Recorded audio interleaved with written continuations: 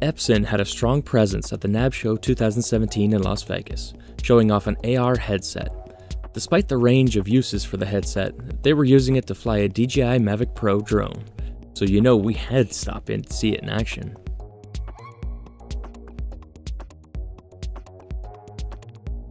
We're in kind of two phases of this project with DJI.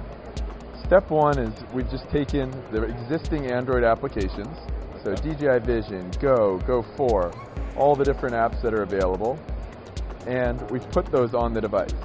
So every time DJI launches a new build of one of these, we test it across the platforms, make sure it works with the Moverio, and then we launch it in our Moverio apps market. Think of our Moverio apps market as a tiny, tiny version of Google Play. Couple hundred apps. Now, phase two of our kind of partnership with them is we're working on a custom app that's based on the DJI SDK, and that'll really be optimized specifically for smart glasses. Because right now, I'm just getting, you can actually, here, I'll have you grab the glasses and try this on. Sure, let's have a look. You're just getting the view, the regular full phone tablet UI that you would see with the screen right in front of you, you know?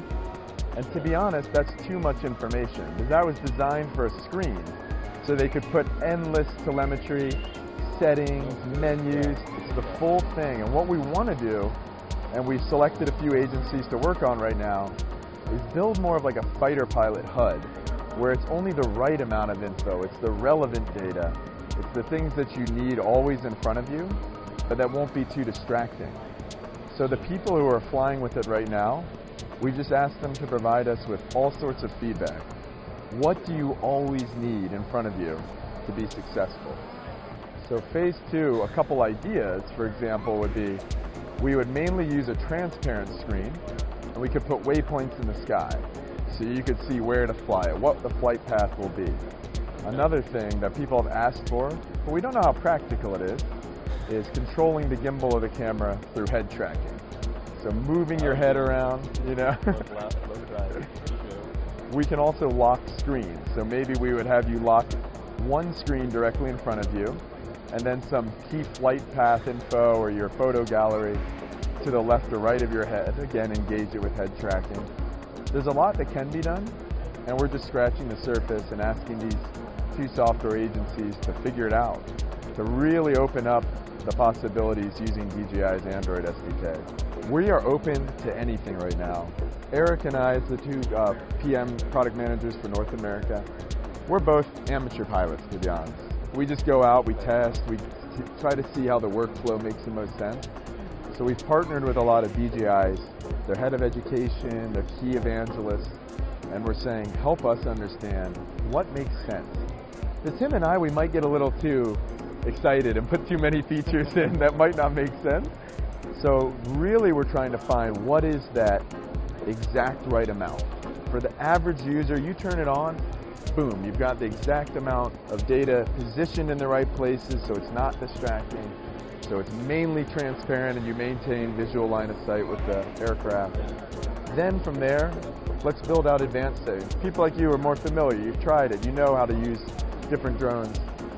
We can give you an ability to kind of customize your either UI UX experience or just have way more additional settings like that head tracking mode that might be too complicated for most users. What we're working on is saying, how do we make it so it feels natural? How is it that you would say, okay, right now, you don't really need FPV mode because you're 3 feet away from it. So maybe it's quick toggle or switch modes where, okay, initially I'm in transparent mode with only auto takeoff, battery, maps, stuff like that. Then when I get a certain distance, I toggle on and switch into FPV mode. But it might only be thumbnail FPV because I just need a general understanding of where I am, where I'm looking. Then when I get to that spot where I'm lining up my shot with the horizon or the sunset, then I expand to full FPV mode. I'm not as worried about positioning of the aircraft because I'm already in the spot when I want to be. I'm worried about my shot. So I need that full screen mode to see it. Those are some of the ideas, just being able to quickly switch from one to the other, to ensure that wherever you are, you're getting the contextually relevant right amount of data. And then one thing DJI and some of their key users have asked for is they say, again, because people often lose positioning and can't figure out exactly where in the sky their aircraft is, just put a little arrow, like a little green augmented reality arrow. Really, we are just, again, scratching the surface to say, where do glasses help make it a better flying experience versus there's probably plenty where people don't need it, admittedly. If you already have a whole team flying and they say we're good with our workstation, or we're not going to try to force it until we know that it's 100% needed. So one of the things DJI really wants us to do is focus on keeping the user, the pilot's hands on the aircraft at all times. And so maybe that's using C1 and C2 on the back, the customizable buttons, but just saying very rarely do we want the pilot to touch our trackpad. It's a little more cumbersome. That part's actually the D-pad. If you put your thumb a little lower, you'll see a little white mouse cursor. There it is. Okay. That's how you would select right now the different settings, you know, go in and switch your ISO or do everything in the menus. But they've built this elegant and very capable remote. So we're definitely trying to keep your hands always on the right there so you can pilot the aircraft. This renders, as you saw, it's like projection. So the further away you look, the bigger the screen appears. It's roughly about a 100-inch screen if you're looking 5 meters away. The screen right now, the field of view size that a lot of people are familiar with is 23 degrees. So it's not like VR where you have 90, 100, 110. Yeah, exactly. So users who are, especially users who are familiar with VR-based systems, oh wait, AR, that's our biggest challenge, us, all the other products. Most people are in the 20 to 30, maybe 40 degree field of view at this point. But it's still, as you saw, a fairly large screen. It was big enough, I mean, it was there, and Yeah. you could look at it and still see the drone. Yep. And we actually, some pilots, the fact that it's not the biggest screen helps them a little because they still have a little more peripheral and environmental awareness, which they've told us for certain flights is valuable. If you're in an environment where you might be near, you don't want to trip on something, you're near a cliff, you don't want to be, exactly, you don't want even trying to keep the drone off the mesh. Exactly. For me, you and I were doing the same thing. We're using the screen a little, but often just looking to the real world, trying to keep that thing in the right, reference area. So it'd be different than, obviously, in the real world, like you say, when you could actually just look at the screen and enjoy that flight. And I noticed that there was really no latency. The good thing is this performs almost the same as a phone or tablet. You're right, I think DJI, I don't want to quote what they say, but it's pretty low.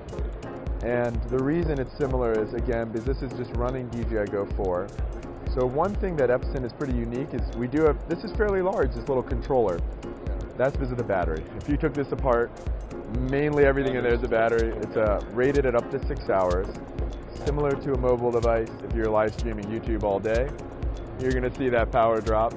I found when I fly, conservatively, I'd say at least about 4 hours. So you'd be hard pressed to have your drone outlast your glasses unless you brought 10 batteries or something, So you can get quite a lot of battery life out of the device. So the glasses, think of them, the only things that are really in the headset are Epson. Another thing unique about us is we're a projector company and very vertically integrated. So they built 2 custom little OLED projection panels to power our device, as opposed to many other companies, of course, source projectors from other companies to power display. So this has 2 projector panels up here, then an optic waveguide that redirects the image to those prisms in the middle. It also has that front-facing HD camera, 5 megapixel. I think it's typically just shoot 1080p is the highest it can go. Makes sense. And then everything else up here is just sensors for head tracking. So just your standard kind of package with IMU, compass, accelerometer. The controller then, as you said, is the brain. That's where CPU is. That's where you've got the battery. You have the input through the D-pad here, the 3 Android buttons, and then the trackpad, along with the ability to toggle between 2D and 3D mode. And then you also have sensors in here where you can actually independently control the sensors. So someone, like if they're building a VR or AR type game, they could do head tracking through the headset. And then directional tracking through this maybe is like a wand or a lightsaber or a sword or something like that. So that's the main innards to the Moverio product.